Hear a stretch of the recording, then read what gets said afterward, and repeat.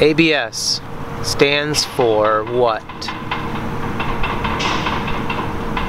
I'm waiting for you guys to tell me. I'll tell you in a second. No, it's not automatic braking system. However, I will tell you a story really fast before I tell you what it is. Someone actually that I knew used to work in a service garage. He told me that someone came in with their totaled vehicle, and when they asked what happened, that's exactly what the lady said. She said, well, I bought this vehicle and you guys said it had ABS on it, which I thought stood for automatic braking system. Can you believe that? So, what it really stands for is anti-lock braking system. Now, there's a couple ways to tell if you have anti-lock brakes on your vehicle before you even start operating your vehicle, which you need to do. Make sure that you have them, or you don't have them, and know how to work your vehicle accordingly. One is your operator's manual, which is usually found in the glove box.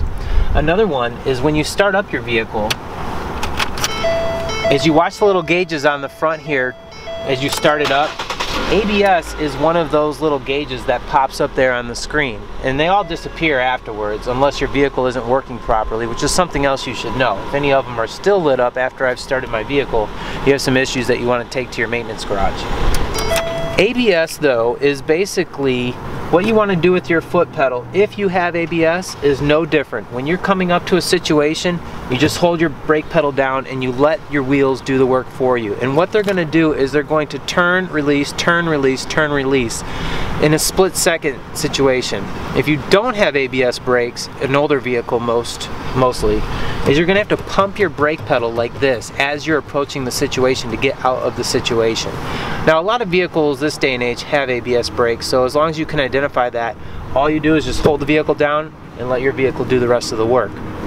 But if you have an ABS brake vehicle and after you start your vehicle up, ABS light is still lit, that means that you don't have ABS for that time being until you go get it maintenanced and fixed properly. So in that case, your foot would go back to the brake pedal and you would operate it as if you did not have ABS brakes, like an older vehicle where you have to pump it through the situation to simulate ABS braking system.